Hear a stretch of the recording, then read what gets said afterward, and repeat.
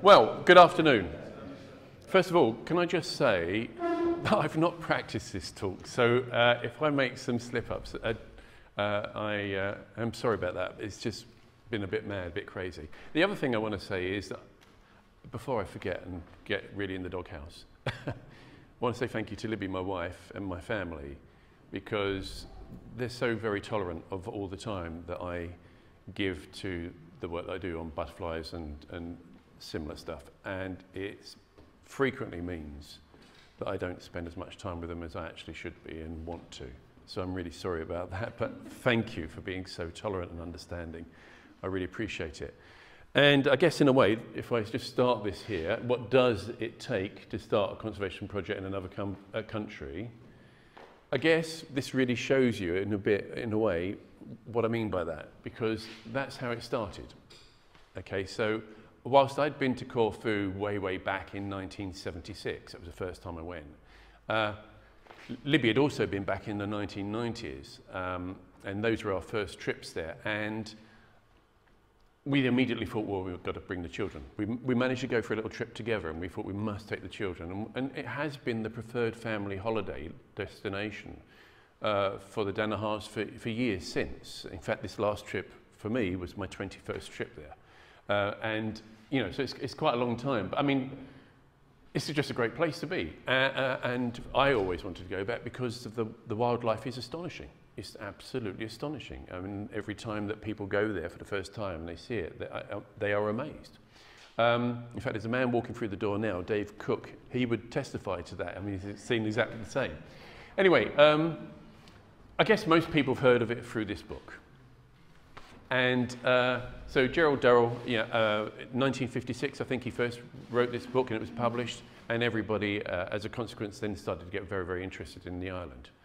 He actually gave himself a real hard time about that because it drew a lot of attention and more visitors, and he felt in some ways that tourism spoilt the island. So if you don't know the island, let's just have a look here. So this is Italy, and there's the boot, and then there, that little dot there is this part here.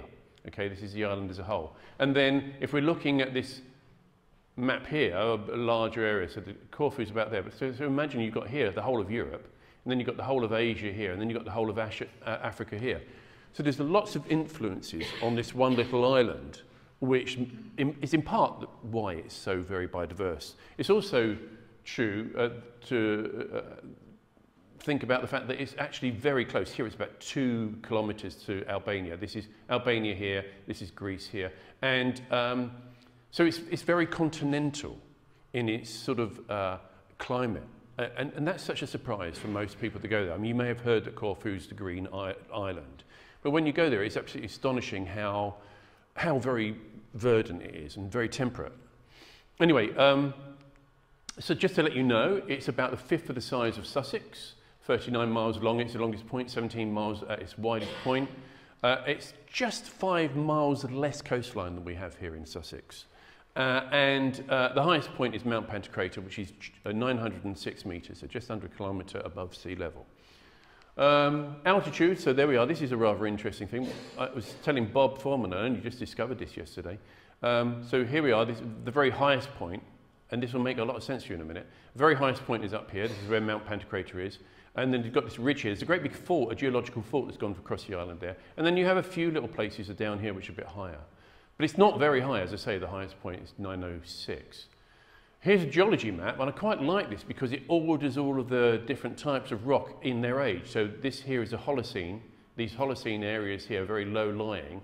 These are really alluvial river floodplains. So, and then around here you've got marls and a few sandstones. But up here where Mount Pantocrator was, this highest bit, is loads and loads of calcareous rock. It's some of the oldest. This is the oldest here. This is Triassic breccia, which is cemented scree put together. So, but you can see there's lots of low-lying places, and weirdly though, you know, the big places up here. But this is, I think of this as like the highlands, but of course this area much lower with lots of rivers going through. It's strange because you go there and there are poplar trees and there are willow trees, which is not what you expect in a Mediterranean island. Climate, well, let me just summarise it here. Climate of Corfu in the Ionian Sea and Mediterranean is mild, rainy winters and hot, sunny summers. And the average temperature in January is 14 degrees. and 31 is actually not that different to here, is it really, when you think about it these days. Habitats, well, look, here, this is really, you don't really get the effect here, but basically the place is covered with olive trees. 600 years ago, the Venetians paid the Corfus to plant olives everywhere. We don't know what was there before.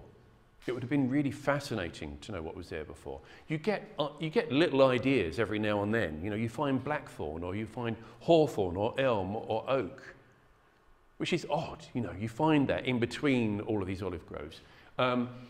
But that's basically what it is. It's just a sea of greeny silver vegetation with these big cypresses coming through. And Edward Lear went out here, the poet and the artist, he went out and he drew it and he painted it. And you can buy those books and it gives you some sense of what it was like.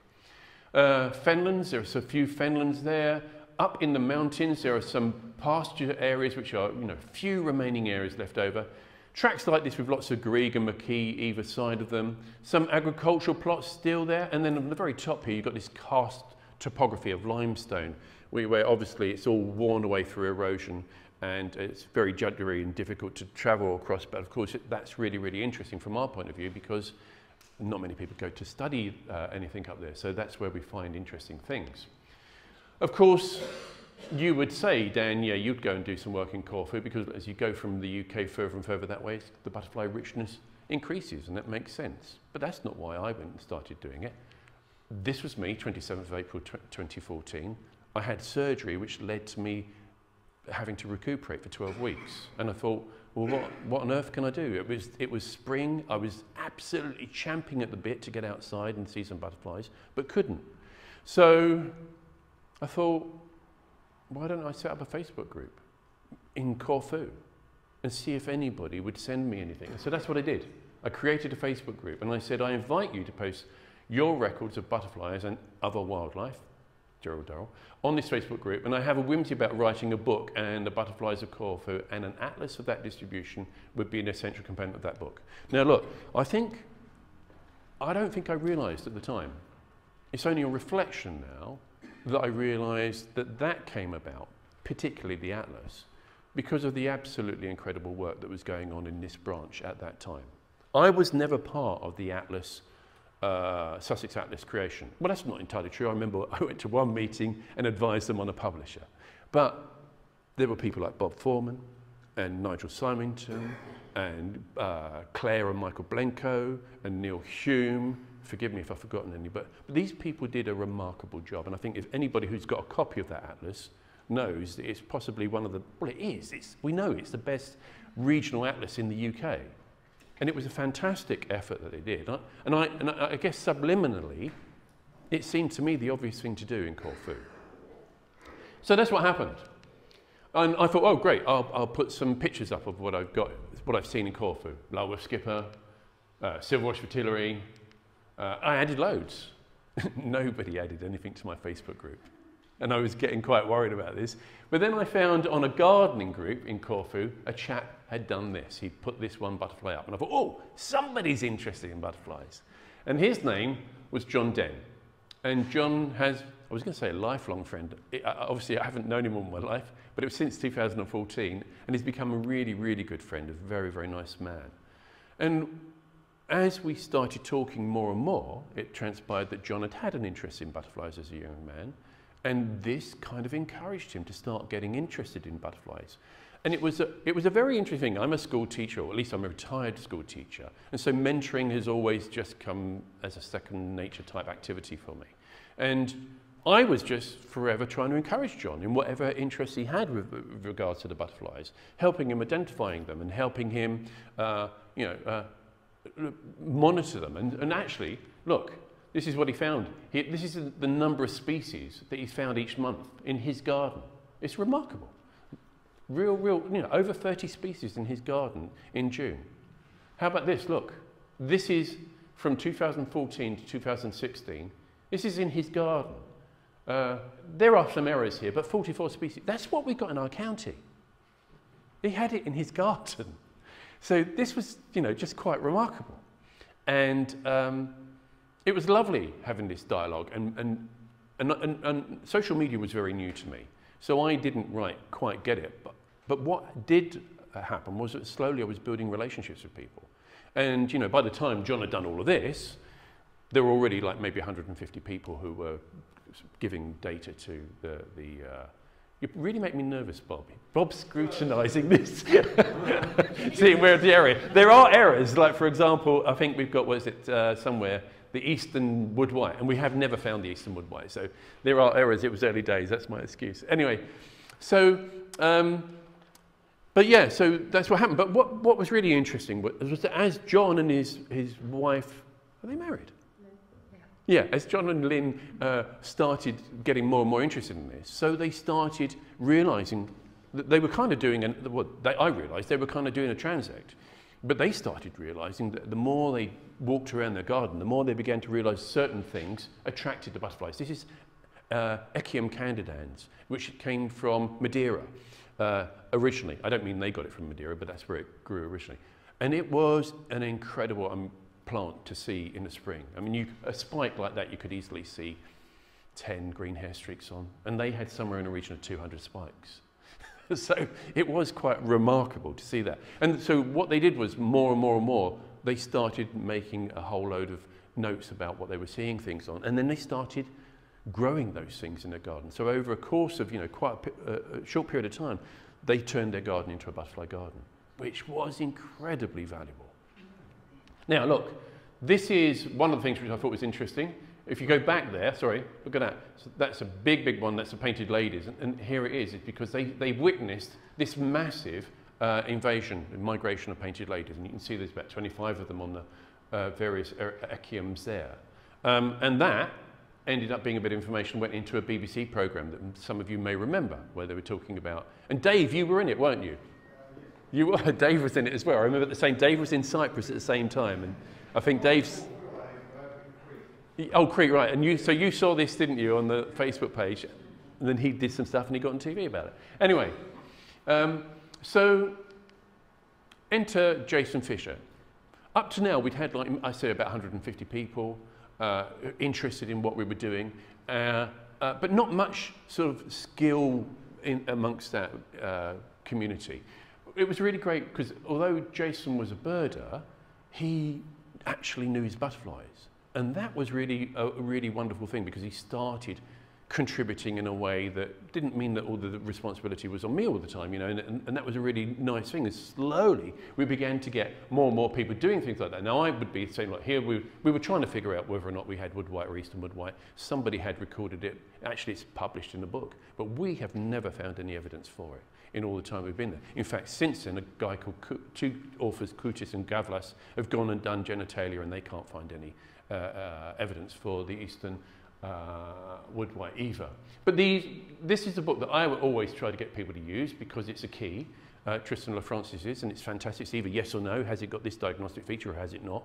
And you can get that on PDF. And I get it on my phone, so if I'm out in the field somewhere in Europe, I can use that immediately. Anyway, and it became a very interesting sort of mentoring experience. This is Bob Giles. He's an ex-policeman, and his wife Tricia, and they live out in Corfu, and they run this community called, a Facebook group called the Corfu Forum, and they've got like 40,000 people that are members of that group. And so, you know, they started giving me ideas, and they said, well, you can have this fixed post, and it helps people identify all the different butterflies. We did that. So slowly we were building this level of interest. Bob, someone said, oh, look, I found these caterpillars, what are they? And I said, oh, I think they're the Glanville fritillary. Bob said, I'm going to go look for them. Next thing you know, he's come back and he said, I found this. Yeah, it is Glanville fritillary. Look, they've moved on quite a bit. They're looking great. So it was really nice that there was this amazing dialogue where I was sitting at home and people were going out and doing stuff. And I thought, well, how powerful is this? As a child, 1976, my dad put me on the back of a moped and he drove me up into the mountains, I don't know where, and I saw a southern swallowtail. Only time I had seen one at that point. And I said this, and this is what to look out for. And like 2 weeks later on, somebody showed me that. Now, think about this. In the old days, if we wanted to find out about the existence of a butterfly, you'd find yourself having to either go there or write a letter, and it would have taken a lot of time. But this was immediate. And it was a very real connection with a group of people in a different location, which was immediate and sudden and amazing. So look, this is Yanni Gastoratos, and this is Chris Little. Both of them have become immensely good friends. Yanni's a fantastic birder.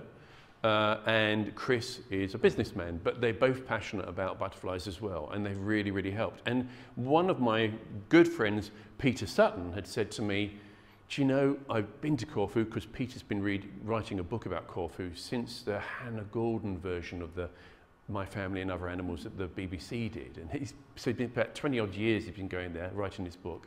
And he said, I think there might be Southern Festoon there. We've got one record. And so we looked it up, and so us guys went out to look for it. I mean, within 15 minutes, we found it. Now, this is what I want to tell you about. Look, that looks like Roland Wood, doesn't it? Or something like that. You know, this is the thing about the Corfu landscape is it's like, especially in the spring, it's like being in a temperate woodland, like we would have here. Some of the best stuff. It's a temperate woodland plus. It's like Alice in Wonderland. Suddenly, something like that turns up.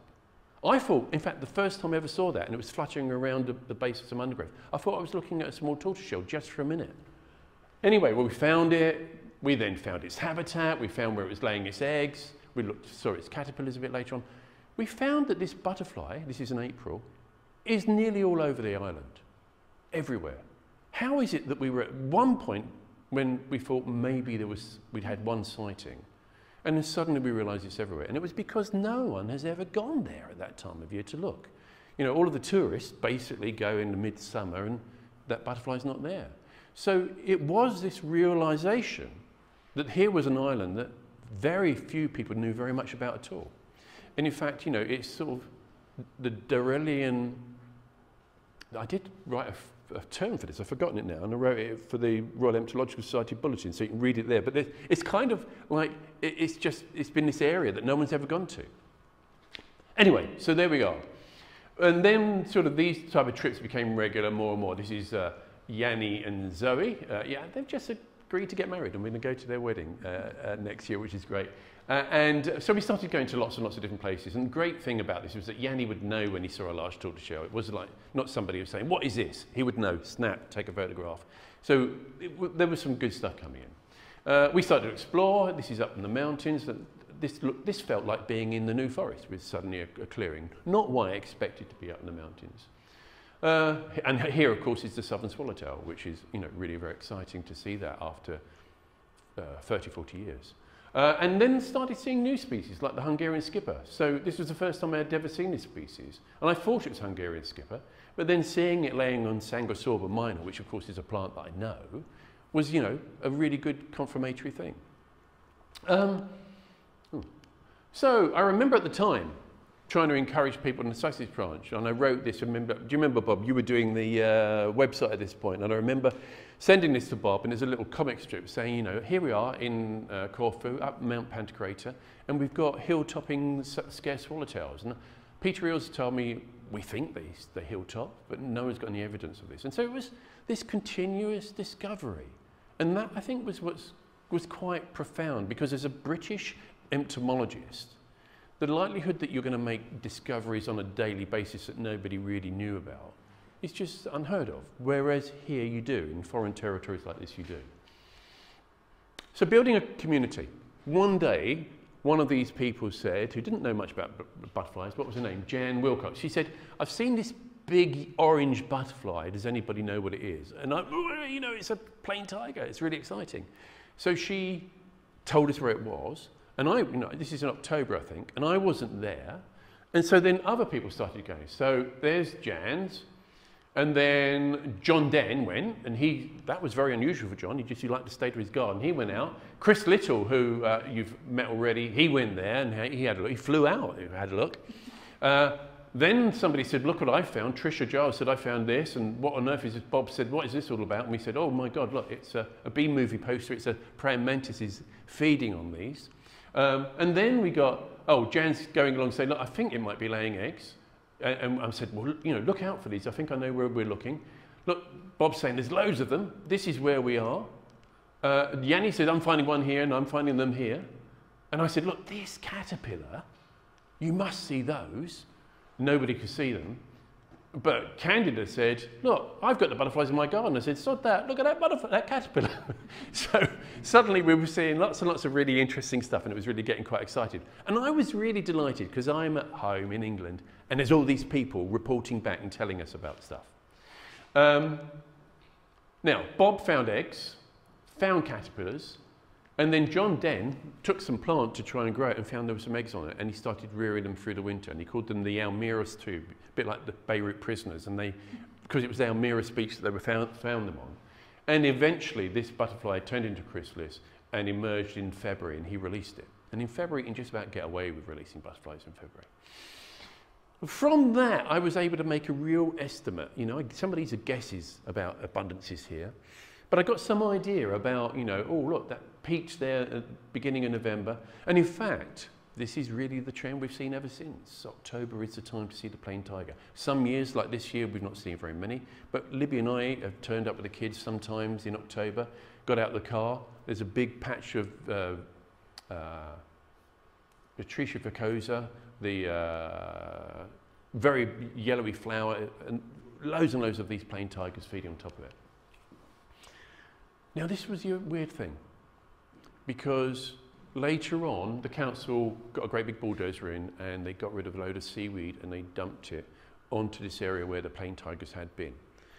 And of course these are migratory butterflies. They come up through Africa and they're laying their eggs on whatever bit of habitat that they can find. So in many ways, a fairly opportunistic species, and you're thinking to yourself, wow, that's amazing. You know, those butterflies could just about be anywhere.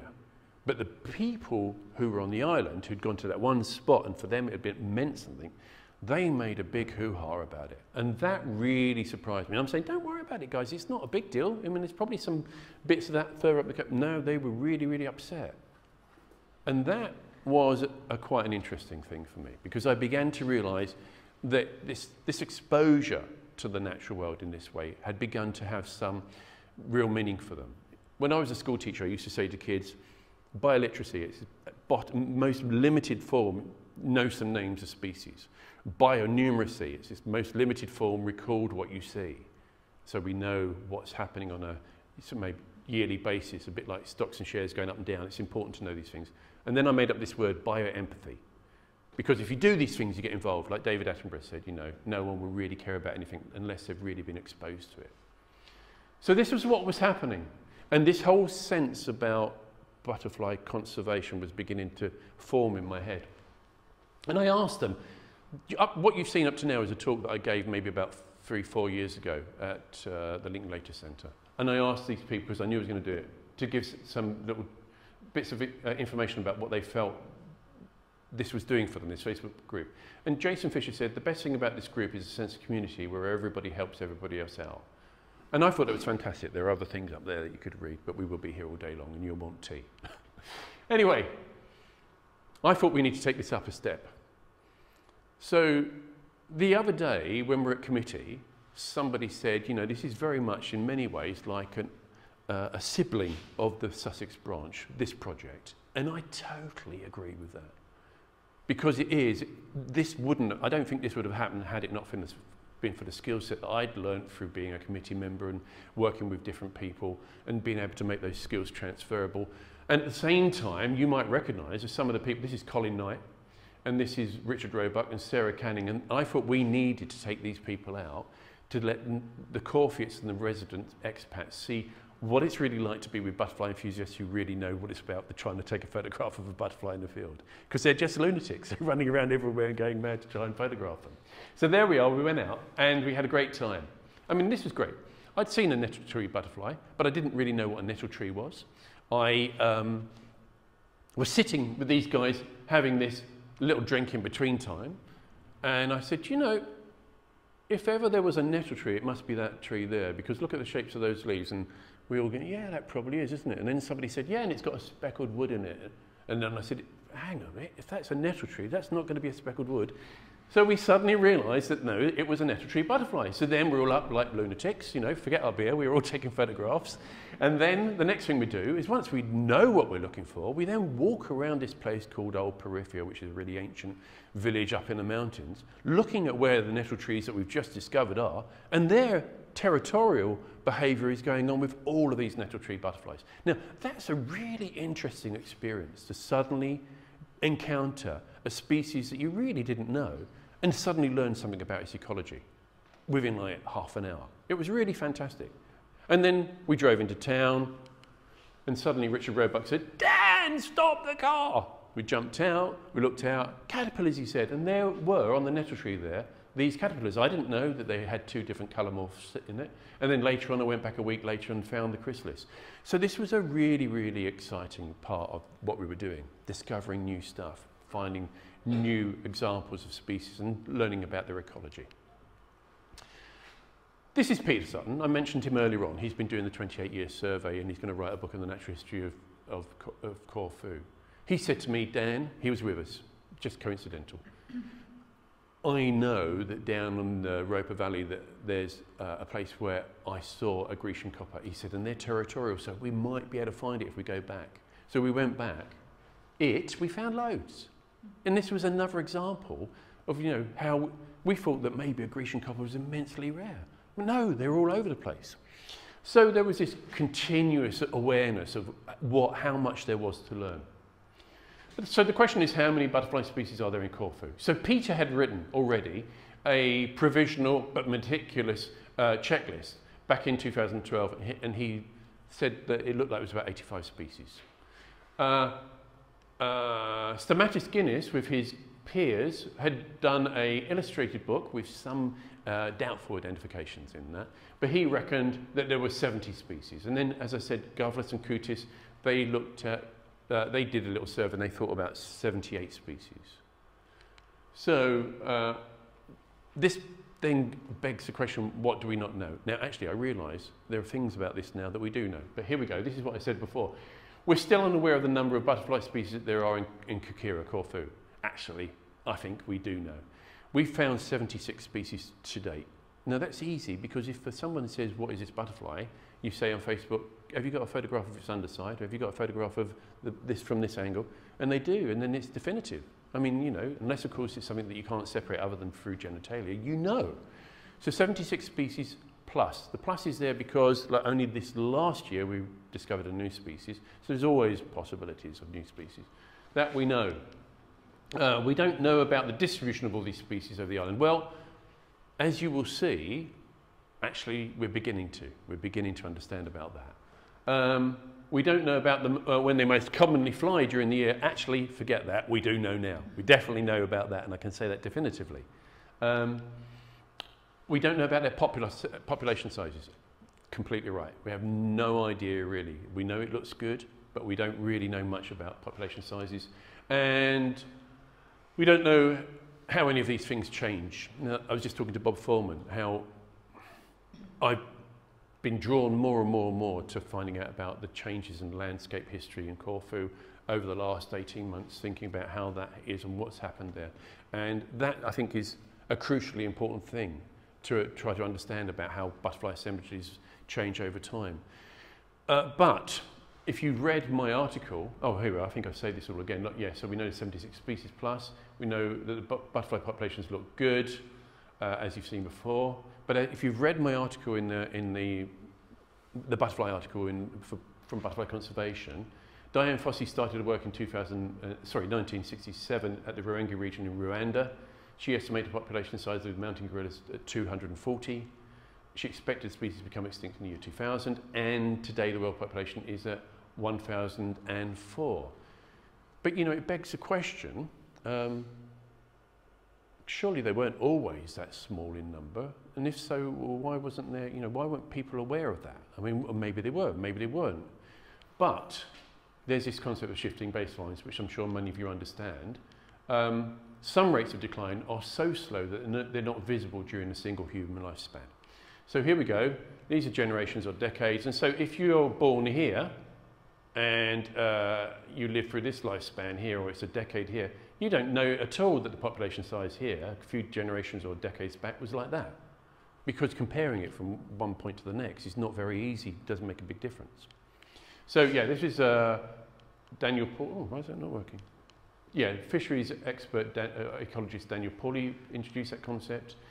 and it's now considered a major obstacle in the public's perception of biodiversity loss.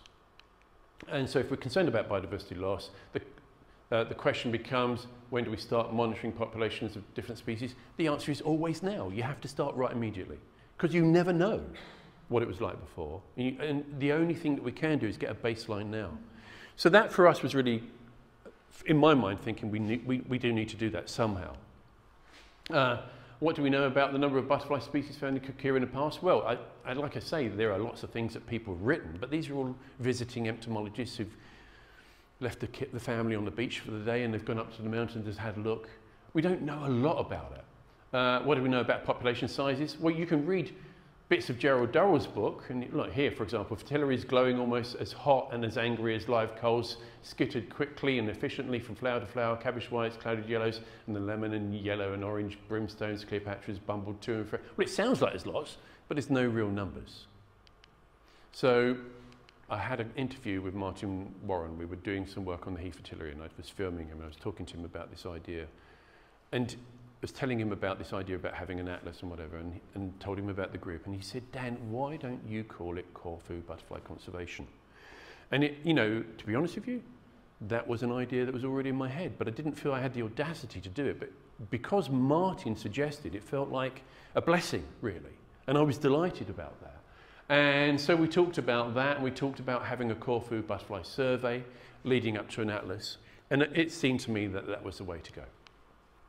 So the aims were to encourage a growth of a responsible community of Corfu butterfly enthusiasts, taking Pete Eel's idea about that from his UK butterfly website, to survey the butterflies of Corfu, determine the number of species, distribution and flight periods, to find out the number of communities, to find out if the butterfly communities of Corfu could be used as indicators of good habitat quality, and if so, help the conservation of other Corfu wildlife, to identify potential losses of species and habitat and inform the Greek authorities about which needs protecting, to publish the butterfly survey results and the conclusions drawn from this data in the first comprehensive Corfu Butterfly Atlas, to encourage ecotourism outside the main tourist season, bringing extra revenue to Corfu, and for Corfu Butterfly Conservation to eventually become a non-profit making organisation working in partnership with both governmental and non-governmental partners in Greece and the United Kingdom and Europe. God, that's a lot, isn't it? We had high expectations, but we're getting there.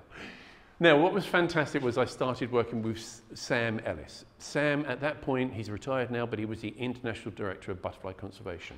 And working with Sam was really, really helpful because we knew that we would need some help in structuring how this organisation might develop. We also knew that we needed some help with regards to funding. And Eva Prokop, who was Grants and Trust fundraising manager, both of these guys, between them, put in an awful lot of time to help us raise some money and to do those jobs. We did an original costings for what it might cost to do this. £41,000 was our goal. We had these target organisations or sources for funding. There's 8 there. Out of those 8, 6 of them have come up with trumps with some money, which is rather good. And of course, then it was now time to take back another group of Sussex Butterfly enthusiasts, or Surrey. There's Harry Clark there from Surrey. Mark Colvin, you might just be able to make out there, and Richard Roebuck and Colin Knight and Sarah Canning. So all people from local.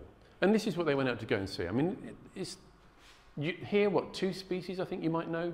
Glanville fritillary, I mean, you might see in the UK, the green hair streak. Oh, you might see that. You might see the large tortoiseshell. The rest of them you're going to see in Corfu. They're beautiful. And this is just the spring stuff, and it's just astonishing, the stuff you can see there. But of course, they were also there to do a really big job and help us support our inaugural meeting at Fandana Villas. This is a 17th century Venetian villa, and Lee Durrell very kindly did a talk for us. Now, I must introduce at this point Anne Sordinas, who had been having a communication with us through Facebook. Anne has turned out to be an astonishing advocate of butterflies in Corfu. As you can see, we had all of our amazing t-shirts on, but she's really, really worked really well and really hard to push us forward. Her father was an academic, and he worked a great deal on the archaeology of the island, and she went to live in America as a young girl, so her English is fantastic, but she's also Corfiot, and she speaks really good Greek as well. So exactly what we need with regards to having that sort of communication with the Corfiot people. And her passion is real, it's genuine. I also should say is that, you know, I'd had this dream that I would retire and then go and live in Corfu for at least a year and go see the whole year through and rear some of the butterflies and stuff like that. And then Brexit happened and that all just became vaporised. Just couldn't do it anymore. But Anne has been there rearing butterflies and really adding to our knowledge. So it's really fantastic. So here we are, all going out. We decided we'd do a provisional survey. This is Harry very kindly did this map of where we went, and that was just good to get a feel for the island and to get people really interested. It got the Corfians interested, so here we are meeting the deputy mayor, and that was, you know, putting things on the right track and beginning to make some communication with the Corfu authorities. And then that happened. So you have all these great plans, and before you know it, what do you do? I mean, you know, we wanted to do lots and lots of surveying. The Corfu Butterfly Survey did start on the 21st of January 2020, but hardly any Corfits were allowed out. It was much, much more difficult for Corfits to go out than it was for English people here. I mean, they had to do an SMS text on their iPhones and get a response and then show the police it at roadblocks. It was that difficult. And of course, people couldn't travel very much to Corfu, even though I did. But every cloud. This was, I mean, I'd never heard of Zoom. I'd never heard of Teams. I'd never heard of any of those things. But suddenly, all the people that were in Corfu were talking to all the people that were in Sussex. And we had this melding. And we could have our committee meetings. And it was astonishing. Suddenly, we had this amazing movement forward with people being involved in the project. Now, you know that Bob Foreman and I have over the years done a whole range of different posters of butterflies of Sussex, of Brighton, of the Biosphere and whatever. It was obvious to do this here in Corfu. And Bob very kindly spent hours and hours cutting these out. I went up to the Natural History Museum, Booth Museum. These things take time. People don't realise how much time they take. Thank you, Bob, for all the hours you put into that. But we did it. We knew that we had about 76 species, so we got those together, and very kindly the Ionian Environmental Foundation sponsored us for 10,000 of those to be printed. Far more expensive in Corfu than it is here to do such things. In the meantime, I was working with our colleagues in Holland and Sam Ellis in Manor Yard, and we were producing these booklets, which are identification guides and talk about the survey, the Corfu Butterfly Survey, and they talk about the European Butterfly Monitoring Scheme, and they tell people how to do it. They show diagnostic features. Actually, at the back there are a few of these. They're in Greek and they're in English. There's quite a few posters, and there are some little pins. I haven't got mine on. Little enamel pins by Paul Foster John. And if you want some, and we suggest you make some donations, we'd be very grateful for that, because all of these things cost money. So we did these things, and they were all ready to be used at the appropriate time. Oh, and there's the pin. There we go. And we got all of it. We wanted to look as professional as we possibly could. And then one of the great things that came out of the work with Sam was Sam really, really supported us in our application to the Royal Entomological Society. Now, again, I have to say thank you to Bob, because Bob spent maybe 2 years, I don't know, I can't remember, writing code for the mapping for this. And then we worked with Steve Cheshire, who cloned, because he was a website manager of the Warwickshire branch, he cloned that website branch. And between Bob's work and Steve's work, we managed to get this amazing website for about £5 grand, I reckon. That's how much it was in total, which most people that use that website say this is a £150,000 piece of stuff. So thank you, Bob. Thank you, Steve, who hopefully will see this video when we've done it at the end. So that's what it looked like. And here you go. Here's the website, all the different butterfly species. There's a mapping, who we are, different bits of information about the species, bits of information about the island itself. The news thing is yet to be developed, but we're still working on it. I'm very happy with it. There's still lots to be done with it, but it's moving forward. But it's active as a portal for learning. And it's also in Greek. So you can just click on the flag and it's in Greek. Because why do this is a question that maybe we should have said at the beginning in a way. You know, it's because, in fact, when I go there are thousands of butterflies. And I can be here, and sometimes, if I'm lucky, I see one butterfly a day. If I want to go see grizzle skipper here, I get in my car and drive somewhere. Whereas I could go there and maybe just look on the lawn outside the hotel and see a grizzled skipper. And the thing is that you and I have seen this change. We've seen the industrialisation of our landscape. We've seen how agriculture has changed things. We know that things like neonicotinoids have a massive impact on the invertebrates that we have here. And we know that it's so easy to lose it. But the corfits are completely oblivious, really. They have no idea how incredible their natural heritage is. The whole world knows about the Greek cultural heritage, but very, very few people recognise how wonderful their biodiversity is. So yeah, that's what it's all about. So here we are, 1st of January 2021. The first person to make a record was Anne Sordinus on the 2nd of January. There it is, Red Admiral. So we were off. Yes. Oh, and by the way, look at this. A little bit later on, we become Corfu Butterfly Conservation, a community interest company. So that was a delightful thing because that meant you can have a bank account, and that means that we're an organisation and no longer a project. And so our team immediately became a committee. And we didn't do that in Greece because it was expensive and challenging and difficult. Bureaucracy in Greece is really difficult. In the UK, it's 35 quid, and we had an accountant that said he'd do it for free. So I was lucky enough to get 2 lumps of money to go to Corfu to look for hard-to-reach species. So we had lots of people recording butterflies in their gardens, but there were things up in the mountains that maybe people wouldn't necessarily go to look at. So this here, so it was a Percy Sladen Memorial Fund that gave me money twice in 2021 and 2022. Look, number 1, small blue, Mount Pantocrator. This was Harry Clark and Mark Colvin took that photograph. It was the only one that we'd seen. Then next one here, this is Brighton Butterfly Haven at Liz Williams I'd taken. So you can see pretty much the same butterfly. Matt Rowling's Cupido Osiris, the Osiris blue, that's that one. And then look, suddenly Mount Pantocrator, this is me, my son Indy and Anne Sordinus. Now to me, that looks like an Osiris blue. And again, look, here's the Osiris blue by Matt Rowling's, and here Mount Pantocrator, the same one. I don't think they help. This to me looks like a Osiris, but we put this out on the ether. We put it out into all of the Facebook groups in Greece, all of the Facebook groups in Italy. There was no consensus. Many Italians there's some really brilliant Italians who know their stuff. They didn't agree that this was an Osiris blue. So it was really interesting. And the trouble was we can't take specimens because we are not allowed to use a net or take specimens in Greece. We have applied for permission, but it's been declined. But we were making discoveries all the time. So this is the southern swallowtail caterpillar. And we had no idea what its host plant was there. In fact, it is Scaligeria napiformis.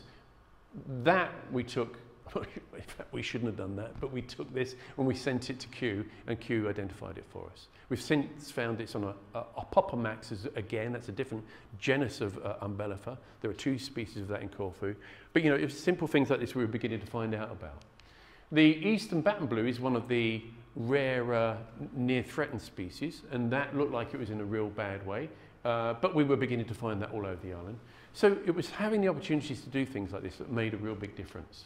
The Queen of Spain fritillary, we'd only ever seen that once. Well, I had personally, then this guy Bryce Smith saw it, but we then went up into these mountains, his Indy and I and some of our Corfiot friends, went up to these pastures up there and we found one in every single one of the pastures. So again, very unusual, not really quite clear about the fact that they were there. We didn't know how they got there. And we began to think, well, maybe they'd hilltopped and a single female had laid eggs in these various pastures.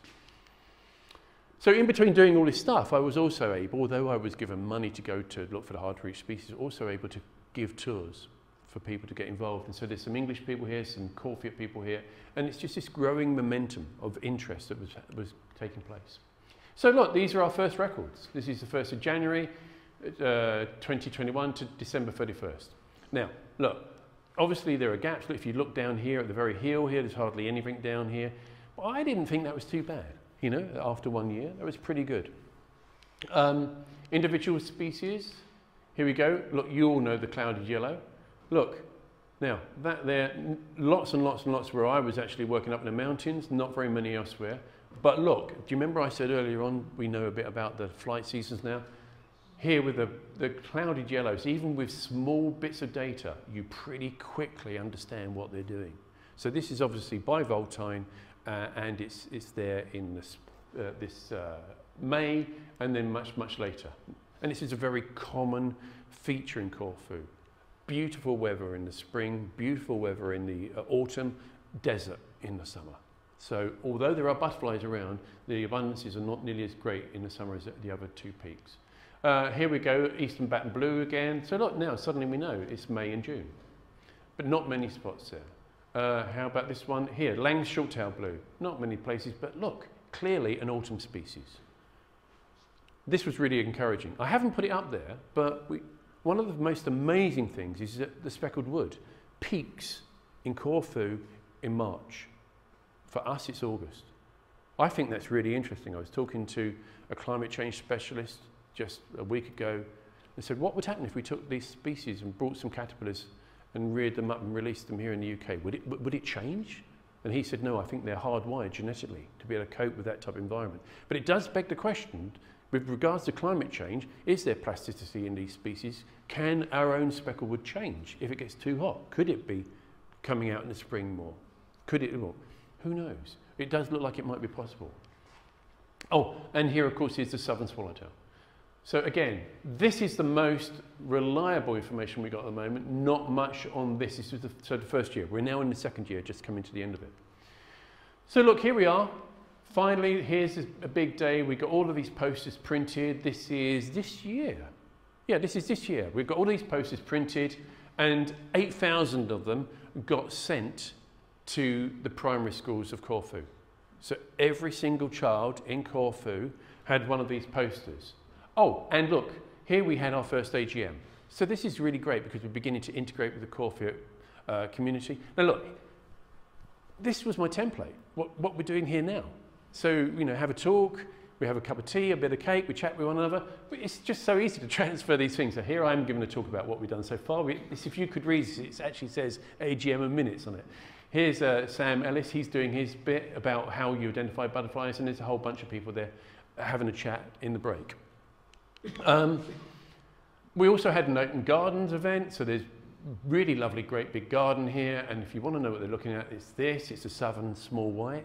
This is a thing that everybody's been trying to find desperately on the south coast for the last couple of years. So that's great, and that's moving along. We're doing more open garden events. And that led, do you remember John Den in the beginning, telling us all about what he had learned? Well, I've been working with John through the spring here, and we've managed to put together there's a whole page now about gardening for butterflies in Corfu, based on what John learned. Jacob Rothschild, who funded our guides, he said to me, Dan, would you like to come along to the estate and tell me how we might be able to begin to do something to increase the butterflies on our estate? And so he asked me to make a proposal. We've just made that proposal. We're doing something about strimming, because the Corfutes are absolutely mad about cutting all the wildflowers down. Olive grove management, and also we're going to plant some ornamental wildflowers to see if we can get some quantitative information based on what John has told us. Well, we did a butterfly race here. We've done those so many times. So obviously it was sensible to do butterfly races in Corfu. This was incredible, actually, because the Corfutes really took to it. So here we are, two different teams, some Sussex people, a load of Corfutes as well, whizzing around like lunatics, meeting the mayor and whatever again, giving out leaflets. At the end here, this is a Corfute captain in one team, a Corfute captain in the other, and Zoe Fondeluk, who she wins. Now listen, this woman is mad. She's just gone absolutely mad about this, that she's the butterfly queen. Here's Lee Durrell putting the crown on her head. And look now, look at these kids. This was on the Platytubes. She loves the Queen, so she's got a crown on. She's got a white hand glove with all jewellery and everything. And she's got hundreds of kids learning about butterflies with her at a museum. They're coming to that, yeah. So anyway, so there they all are. This is me here, and we're teaching all these secondary kids, but all of these primary school kids, think about that, 8,000 kids have got a poster of that butterfly. Look, in fact, look, here you go. These started coming in social media. This kid here, this is Philippus, right? Philippus is the son of a lady that is our waitress when we stay at our regular hotel. And I said, oh, I saw on social media, Philippus, he put up his picture of the butterflies. She said, yes. I said, that's great, isn't it? She said, yes. He said to me, Filippo say, mama, mama, mama, mama, mama, mama, today, all the children in the whole of Corfu, they get a very special poster from a very famous scientist in England. She said, no, no, no. He's not famous scientist, he's only Dan. So anyway, so it was fun. It was really lovely the way that you could see that everybody was really getting excited about this.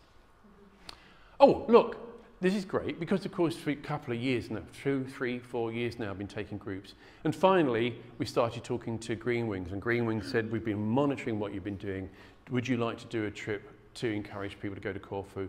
We would love to support what you do because what you're doing is a little bit unusual. It's not what we normally do. We don't normally have people coming to Corfu to do sort of conservation projects. Well, we could have people go out there on a holiday and add. So yeah, we're going to do that, and that's sort of going from the 8th to the 15th of May 2023. So that was one of our goals, if you remember. That was one of our goals, ecotourism. All right, okay, these are the results as of 2 days ago. Look, 31,915 butterflies have been seen in less than 2 years, recorded on the site. On this year alone, nearly 20,000. So the first year, first year 10,000, the second year 20,000. So 30,000 butterflies alone. And I think that's incredible. Remember that? That's that picture there. I'm sorry, these are not exactly the same type of plot, but that's it in August. Bob did that for me in August. So you can see, look down here, look now. So definitely getting a lot better. Individual species, I already showed you this, didn't I? So remember, look, there's just a few there. Look at that now. Oh, no, sorry. There we go. I think we're beginning to show some filling in here. So this is towards the end of the second year. Yeah, a few spots here. Now we're getting them around here. And these ones here, yeah, here we go. Look, beginning to get a lot more. So I think that by the end of the 5 years, that issue about distribution is going to become a lot better. Yeah, my son's laughing because this is our barman and our bartender, yeah, and he is definitely good. This guy, for me, is quintessentially one of our great success stories. He's a barman, you know, that's what he did, that's what he likes, that's what he does for his job. I've known him for 15 years. But every day now, he puts butterfly records into our work. Every day. He is 4th in that list of people. He's a Corfu. I just think that's amazing. And he was never interested in butterflies before. I'm not sure he's interested now, but he does it. So that's, you know, but it's not just him, it's his wife and his children, you know, and so that's a really wonderful thing. He's a lovely man. Now, look, I'm coming to the end of the story now, you'll be pleased to know. As I've gone along and we've done these various bits and pieces and you do all of this surveying and you observe and you suddenly start thinking about conjecture. What am I really seeing? You start seeing patterns and everything. And one of the things that Corfus do is that before the tourist season starts, which is probably about beginning of May, they trim everything. Anything that's in their way, they think it looks ugly and inappropriate. But orchids are everywhere in Corfu and they all get cut down, and lots and lots of host plants for nectar sources and life cycling butterflies, they get removed. And we think that this could be done a bit later on, but we can't really show that at the moment, but it is an issue. And so we're grateful that Jacob Rothschild has given us the opportunity to do some experimentation. This, I think, is fascinating. So look, 600 years ago, Phoenicians said, let's plant olives everywhere and we will give you tax incentives. There's like 3 to 4 million olive trees in Corfu. In the last 30 years only, it seems, they've started cutting them like this. And this is having an incredible impact, really, on sets of butterflies like this. I mean, we all know that at Rowland Wood, or even at, where is it? Rural Wood, where we've got all of the chestnut, sweet chestnut. And Neil's told us a million times, cut down the sweet chestnut and suddenly you're going to get all of those pearl-bordered phtillaries. We know that. And we know that it works really well. With the olives, it's exactly the same thing. So it's not the species of tree that matters, it's about what happens in terms of the structure of the woodland and the way that that affects light intensity and temperature at the ground level. So all of these butterflies really respond very, very well to that type of management. Here we are up in the mountains, and I told you about the Queen of Spain fritillary. This is the small blues. I've got to tell you, small blues are so hard to find in Corfu. Until this year, there's a bit of cowpat here, and suddenly we found about 20 on one cowpat. And it's all about habitat, you know. These bits of habitat here, right, this is the only places where we started finding Mazarine blues. These bits of habitat, the fragments of pasture. Now, as I understand it, we bumped into a shepherd. He said he had 20 cows up there. He used to have 200. And what happened was that when the EEC, Greece started to join the EEC, they could suddenly import milk and feta cheese at a rate which was much, much cheaper than what they could locally produce. So all those shepherds, who were smelly and horrible because they were with goats all day long, what was the point of that when they could go and become doing all this work for tourism and get loads of money and their life be much, much better? So there's been very real changes in landscape as a consequence. And you know, these are the types of impacts that obviously people won't be aware of, the impact on their native flora and fauna. Here we are. Well, this is a disputed region called Eremites. It was up for grabs, it had been sold, and they wanted to develop it. It was amazing natural coastline, no biodiversity surveys. The mainland government were keen to have it developed. The local people didn't want it to happen, except for a few people who wanted jobs. So we took out a whole bunch of people to do a survey for one day. We were on it, and then suddenly this happened. 5 different locations, because we publicised it, 5 different locations, our arsonists burnt it while we were on it. And the only reason why we got off of it was because local fishermen saw that we were on the coast in trouble, and they came and picked us off and took us off. So very controversial. Never in my life has anyone tried to kill me before. That will go in the book. But what was interesting was that the crown of thorns, or Jerusalem thorn bush, grew back really incredibly abundantly. And it's not a very common plant in Corfu. This butterfly, the little tiger blue, up until very recently, I was the only person to see that on the island this century. Before that, 1985 was the most recent. This year, somebody has seen it here. So is fire a thing about that butterfly's ecology? In Corfu, for obvious reasons, they try to stop fire because they don't want their property to burn. But the more you stop it, the more you're sort of storing up for the future. Because if there's no small burns, then suddenly you could have one big one. So it's really interesting. Fire could be an interesting part of that. Look at this. This is Paleokastritsa. This is where my family go. Most times we go to stay there. This is a lovely little flower meadow. 2 years ago, this year. So the monastery at the top decided they would charge for people to use their car park. All the rest of the Corfu said, oh, you can make money out of parking, can't you? Yes, of course. This was the only site that we found a new species of butterfly, the Mediterranean skipper, Gygenus nostradamus. Since then, we found it in other places, but it makes you realise how vulnerable Corfu is. And what we want to do is give the Corfuites information so that they can make informed decisions about what they're trying to achieve. And there it is, Gygenus nostradamus. One unfortunate thing, I told you earlier on, we were declined opportunity to get a permit to take specimens of butterflies. Not that we want to make a collection, but we lined up Vlad Dinka from Finland and Leonardo Di Porto from Italy and Roger Villa from Spain. These are people at the top of their game. They were very keen to do barcoding of all the Corfu butterflies, but it was declined.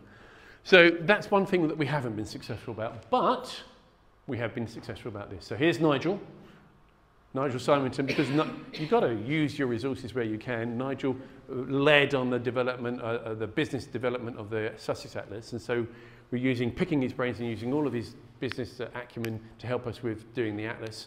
We're working now with Pisces Publications. This is Peter Creed, and we've had an agreement through our last committee meeting that they're who we're going to use, just like the Sussex Atlas. And I and Sordinas are going to co-author it with some other people. We've already started doing the writing. So we're 2 years in, 5 years before the end of the survey, we see another 4 years and it'll be published, we hope. So, future of butterfly conservation, Corfu butterfly, we hope to have a conference maybe at some point, successful completion of this survey and publication of the atlas, continue of the survey and establishment of standardised transects. Yeah, because we don't know anything about abundances.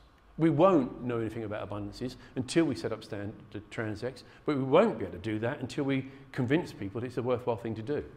What could you do? Well, if you want to participate, you could help by going on the Green Wings thing. They give us 10% of their profits, and it helps with the survey. If you're in a position to donate funding to the project, that would be great. If you live in Corfu or you travel there, please add stuff to our sightings page. I never realised how many friends I'd make. This is our, what, third, fourth wedding, third or fourth christening. It's lovely when you're part of a community like that. And they're such lovely people. Thanks to everyone I've mentioned, all these different organisations, but particularly I must end up on thanks to these people. These are now the Corfu Butterfly Conservation Committee. We meet regularly via Zoom. Without these people doing all the various jobs, they've all got subcommittees, some working with the municipality in terms of connection, some with Atlas work, some with developing roles for community officers to work in Corfu. All of that is going on behind the scenes, and by the time the atlas is done, I want to be able to walk away from it all and it just be like a little baby that's just beginning to walk on its own. Thank you for your patience. You've really been great. Thank you.